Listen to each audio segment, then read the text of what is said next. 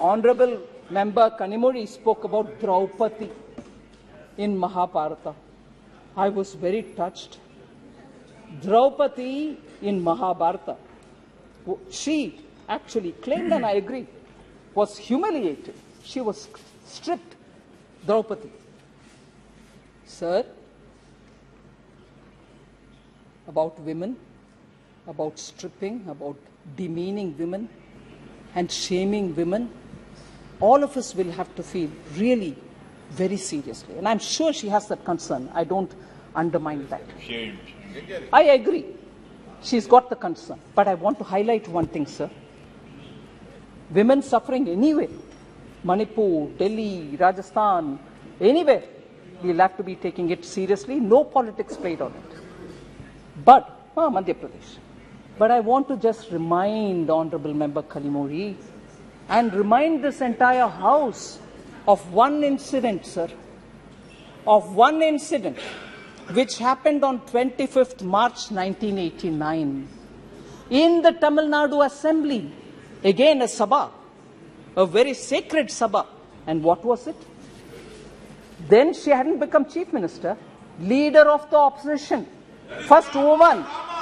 That first woman.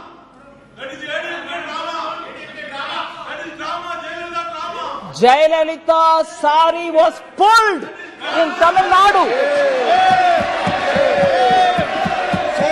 In the assembly, she was the leader of opposition. Her sari was pulled, and the DMK members who were seated there heckled at her, laughed at her, made fun of her. You're talking of Kaurava Sabha? You're talking of Draupadi? Has DMK forgotten Jayalalitha? You pulled her sari. You demeaned her. Sir, that day, Jayalalitha took a oath that she will never come to the house unless she becomes chief minister. And 2 years later, believe, all of us know it, she returned as chief minister of Tamil Nadu. That party, which was in power at that time, sitting in the assembly, leader of the opposition, sari being pulled, today talks about Draupadi? Unbelievable. 25ஆம் தேதி March மாசம் 1989ல அப்ப leader of opposition எதிர்க்கட்சிக்கு தலைவராக இருந்த ஜெயலலிதாவோட புடவையை பிடிச்சி இழுத்த கட்சி ஜெயலலிதாவின் புடவையை பிடிச்சி இழுத்துட்டு அவமானப்படுத்திட்டு எல்லாரும் உட்கார்ந்து சிரிச்சிட்டு Supriya ji, don't stop me. You are a woman. How dare we talk about this? And Jayalalitha walked out of the house and said she will not come. அந்த சபையை விட்டு ஜெயலலிதா ஒரு உறுதிமொழி எடுத்துட்டு வெளியில போனாங்க. நான் திரும்பி வரமாட்டேன், வந்தா சீஃப் மினிஸ்டரா வருவேன்னு. அந்த கட்சி டிஎம்கே இன்னைக்கு திரௌபதியை கோட் பண்றாங்களா? என்ன அநியாயம் அது?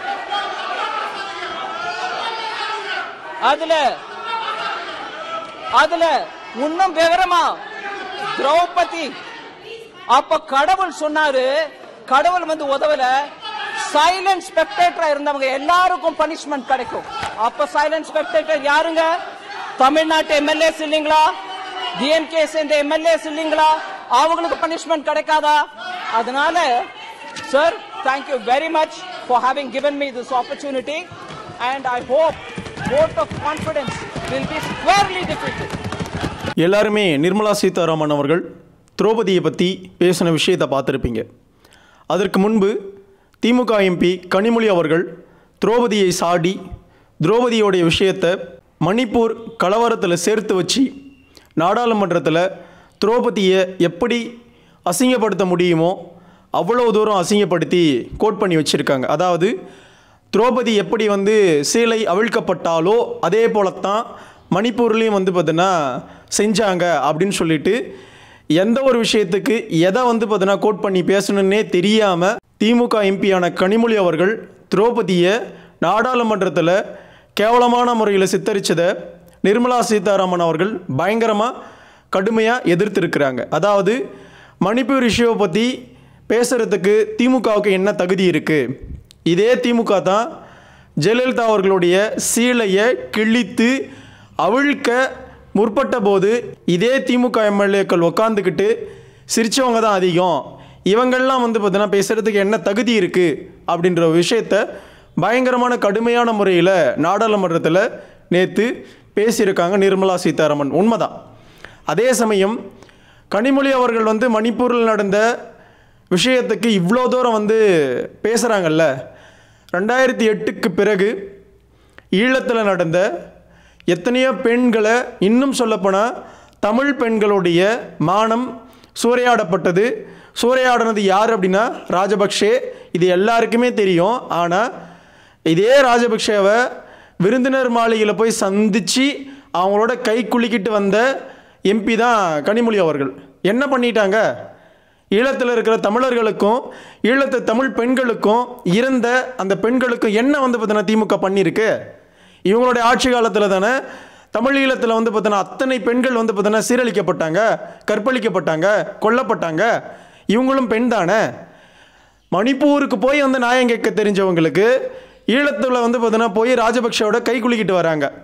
இவங்க அரசியல்லாம் திரௌபதியை இழுத்து வச்சு பேசுகிறது எவ்வளோ பெரிய மடமையான ஒரு விஷயம் அப்படின்னு தெரியல எனக்கு. கண்டிப்பாக இந்த விஷயத்தை நாடாளுமன்றத்தில் இவ்வளோ கடுமையாக எதிர்த்த நிர்மலா சீதாராமன் அவர்களை கண்டிப்பாக நான் வரவேற்கிறேன். ஏன்னா தாய் திரௌபதியோட விஷயத்தில் திமுக தொடர்ச்சியாக பார்த்தீங்கன்னா எந்தெந்த இடங்களில் திரௌபதியை அசிங்கப்படுத்த முடியுமோ அந்த வேலையை எல்லாருமே பண்ணிட்டு தான் இருக்கீங்க.